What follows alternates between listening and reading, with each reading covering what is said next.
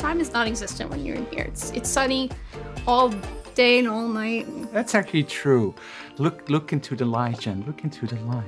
It's gonna hurt in a minute. I should probably stop looking into the light. That's also true. So you want to take one color marker?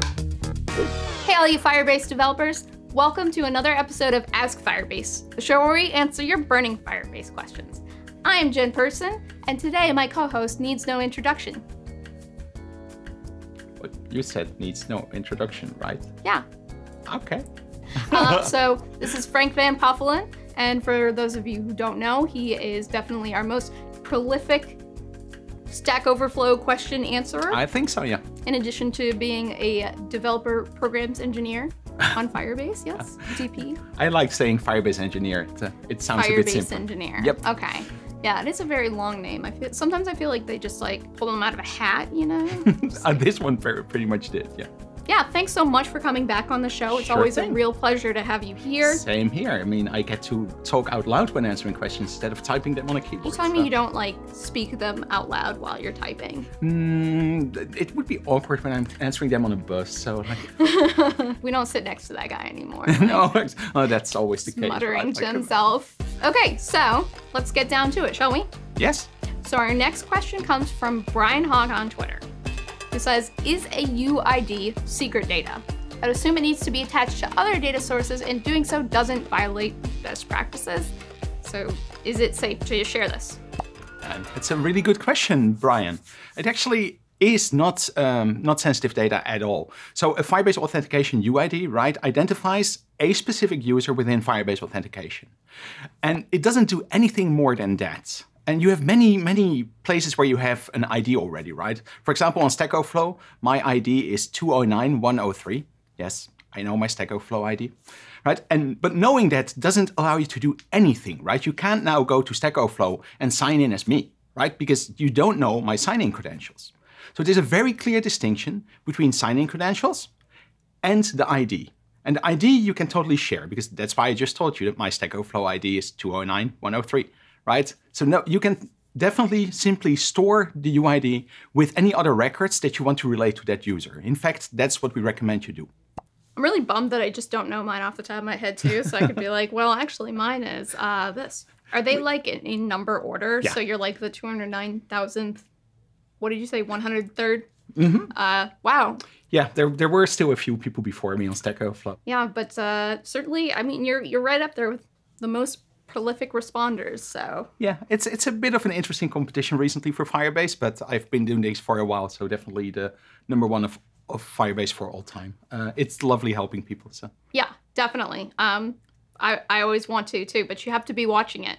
I have to be sitting there waiting for it to say one new question, and then like, sometimes I'll submit my answer before it's complete because I know that you're gonna get there before I do, so definitely a competition. I know I'm not in the running, but I'm trying to do my part. Maybe I should host some Ask Firebase and then you can answer questions in the meantime. Okay.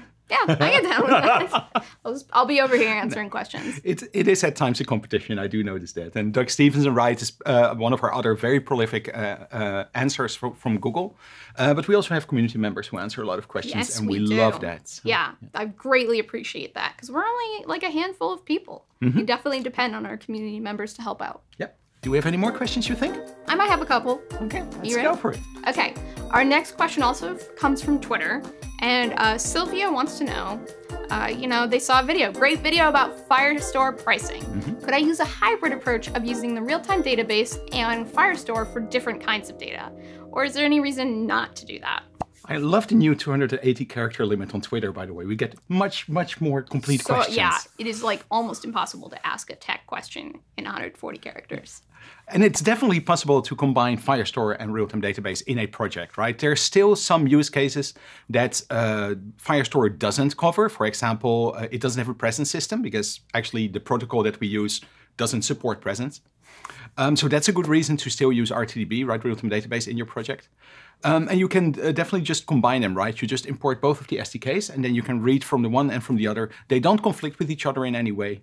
So yes, should totally be possible. And it doesn't really matter whether you do that for pricing reasons or for reasons of the feature, right? Both are completely valid. And the Realtime Database is there for you to use. So.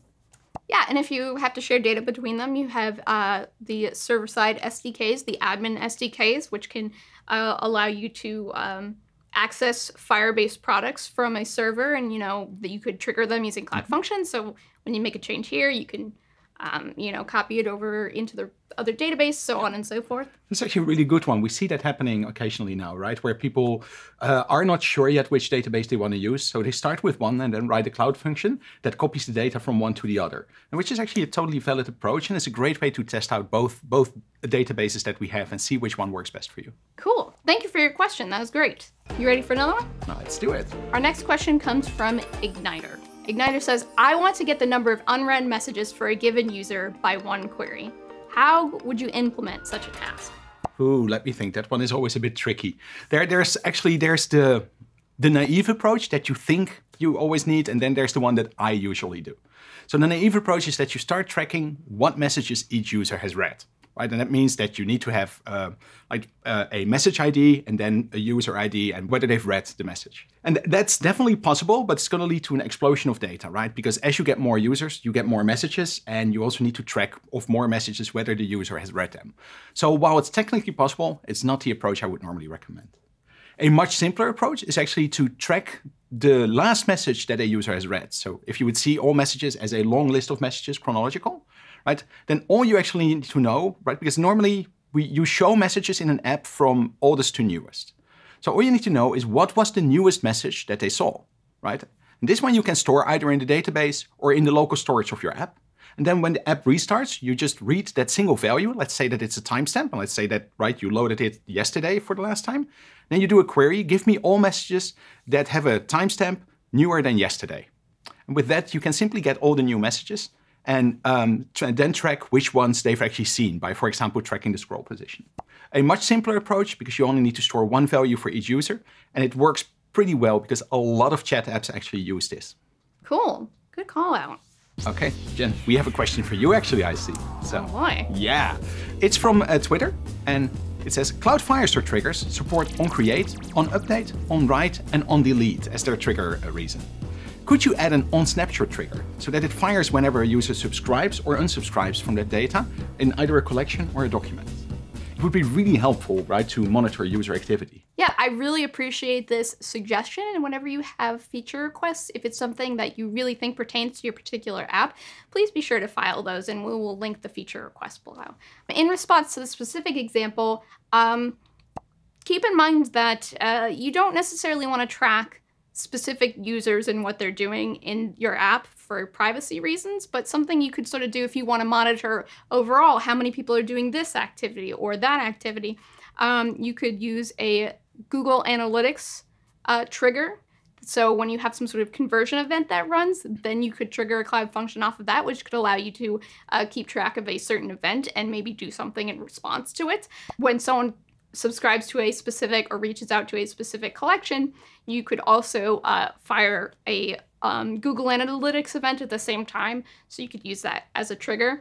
If it's something where you want to respond to the client and maybe you're not collecting that sensitive information that could identify specific users, there's also, you could have them write to a specific place in the database at the same time or send out an on-call function. There are definitely other ways around it, but overall, I'd say probably your best bet is a Google Analytics trigger. That's a good one indeed. Yeah, for sure.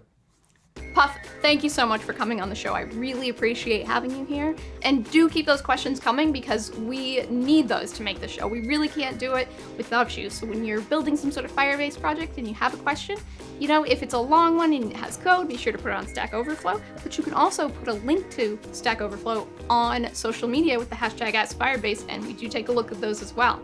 And if you like the content you see here, be sure to subscribe to the Firebase YouTube channel so you can see all of our new shows right when they come out. Thanks so much for watching, and we'll see you on a future episode. Bye!